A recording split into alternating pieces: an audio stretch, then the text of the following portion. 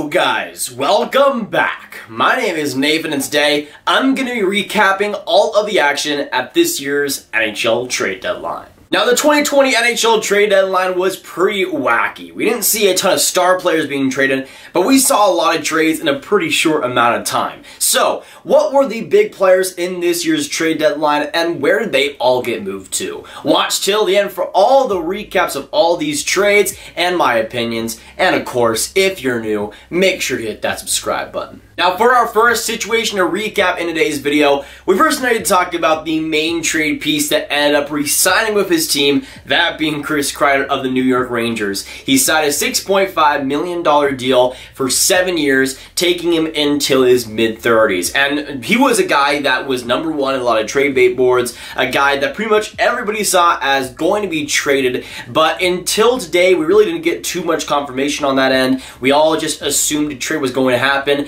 but the New York Rangers and Chris Kreider inked a deal, and he'll be a New York Ranger for a very long time. Now going on to a player who was heavily rumored that actually got traded, we can now go to Jean-Gabriel Pageau of the Ottawa Senators. Now, the Sens gave us some entertainment today with a couple of big ones. We got the Vladislav Namestnikov trade and the Jean-Gabriel Pageau trade. And in this one, even though I did make a dedicated video about it, we might as well mention it here, of course. Now, the Islanders in this trade ended up getting a 2020 first round pick, a 2020 second round pick, and a 2022 third rounder. Now the first round pick will become a 2021 pick if the Islanders somehow picked in the top 3, but that's not going to happen. And the third round pick would become the third rounder for Ottawa if the Islanders win the Stanley Cup. So if they don't win the Stanley Cup, then it's just a first rounder and a second rounder for the Ottawa Senators. This is a trade that I think the Ottawa Senators did pretty well in. Even though Pageau was the best center on the market, I definitely do like the return that they got in this. Getting a first round pick and a second rounder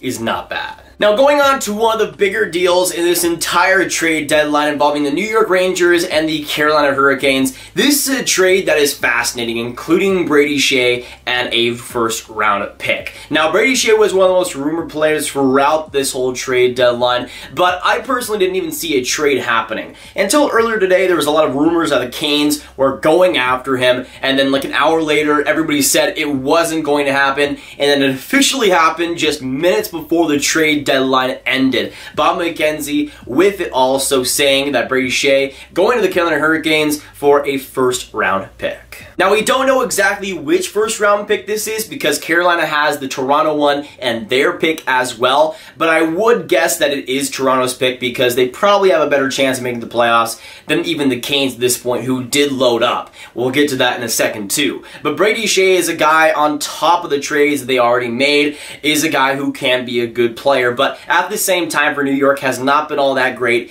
in the past couple of years. I think he's a guy that's kind of in need of a change of scenery, and in Carolina, he'll totally get that. But getting a first round pick for Brady Skjei is an absolute haul for the New York Rangers any time of the week. Now the Canes were not done whatsoever in not just trading for players, but trading for defensemen. They also got Sami Vatanen from the New Jersey Devils at this trade deadline and didn't have to give up too much. Now the deal for Carolina is they end up giving Sami Vatanen, of course, who likely will be a rental for them, in exchange for Claesson, Jani Kekkonen, and a conditional fourth that can move up to a third round pick depending on how many games Vatanen plays. Now the Canes weren't even done there. They already got Sami Vatanen, Brady Skjei, and they also go out and get Vincent Trocheck from the Florida Panthers. Now Trocheck is one of those guys that heading into this deadline had a lot of rumors swirling around him, not having the greatest year, but is still a top 6 center, and for the Canes, will provide a lot of value. Now, Trocheck goes to the Carolina Hurricanes, and in exchange, the Canes go to the Florida Panthers and give up Erik Haula, Lucas Wallmark,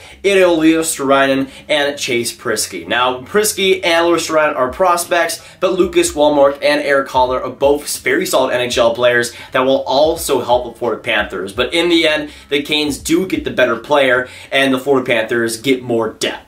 I think at this point, it's a trade that can help both teams, and for Florida, guys like Erik Haula and Lucas Wallmark will be very solid for them. Now going on to the big goaltending trade at this year's deadline, now going to the Vegas Golden Knights and the Chicago Blackhawks trade involving Robin Lehner. Now Robin Lehner was maybe the best goaltender on the market and a guy that was kind of on the tipsy-turvy. He could get traded, he could stay, we didn't really know, but heading into the deadline with just like 10 minutes to go, Robin Lehner was officially confirmed to be traded to the Vegas Golden Knights. Now it took a while to get the actual info on this trade, but for the Vegas Golden Knights, they do get Robin Lehner in exchange for Malcolm Subban, a second-round pick, and prospect Slava Demin. And as a person who really likes the Vegas Golden Knights, I really like this deal for the Vegas Golden Knights. For the Chicago Blackhawks, it's fine. I mean, a second-round pick, and who knows what Malcolm Subban becomes, but in the end, for Vegas, you got a guy who can be a bona fide starter, and in the worst-case scenario, will be a great backup. In the case that Fleury maybe doesn't play great in the second half or doesn't play great in the playoffs, you have a guy like Robin Lehner who played great for the Islanders in last year's run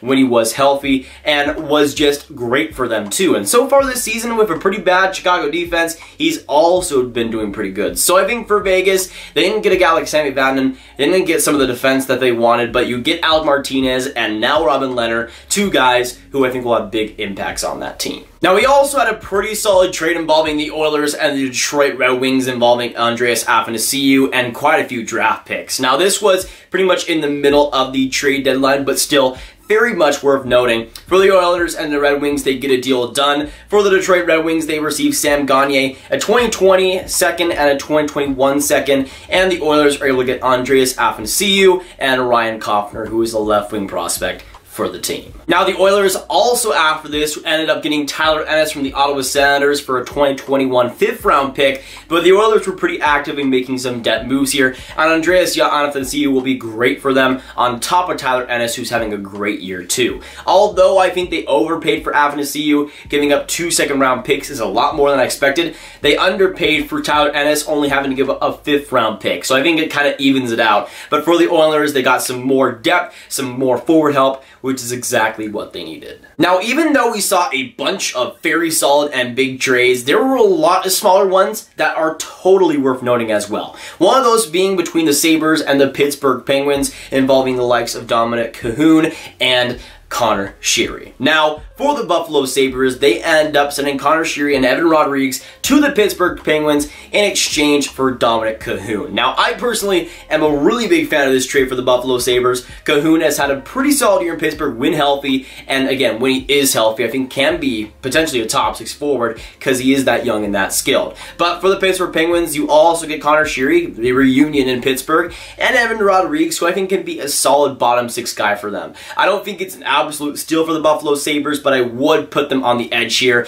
Getting a guy like Dominic Cahoon for not the greatest amount of assets is a pretty big W for Buffalo. Now, we also saw some good trades involving one-for-ones, and one of the ones that was, for players at least, was involving the Bruins and the Anaheim Ducks. Now, the official one-for-one is Danton Heinen from the Bruins goes to the Anaheim Ducks in exchange for Nick Ritchie. And I personally am a pretty big fan of this trade for the Anaheim Ducks. I think they got kind of fleeced in the Ondrej Kase deal, and I think the Boston Bruins love to have Ondrej Kase, but now in this deal, I think the Anaheim Ducks got the better of the players. Danton Heinen is a superb defensive forward, and offensively, while he could use some work, is still a good point producer for sure. Nick Ritchie is one of those players that has a lot of talent, but just has not put it all together, and he's a guy that maybe on Boston rekindles that, but to me, Danton Heinen is a more proven player. I'm pretty sure is also younger, and I think for the Boston Bruins, although he is kind of a great fit, I think Nick Ritchie is, I don't think he is the better player, but in this trade, the Anaheim Ducks, I think, get a good center here in Danton Heinen,